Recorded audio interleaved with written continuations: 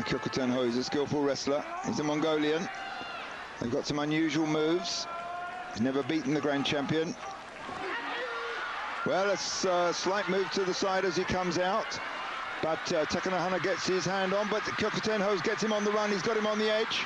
And down goes the grand champion. Takes a very heavy fall as he lands on his back.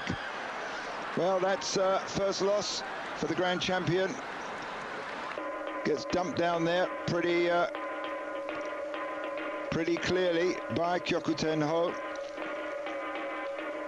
It looked like once Takanohana had got his hand on the belt, it was all over for the Mongolian, but no, he manages to rush him to the edge.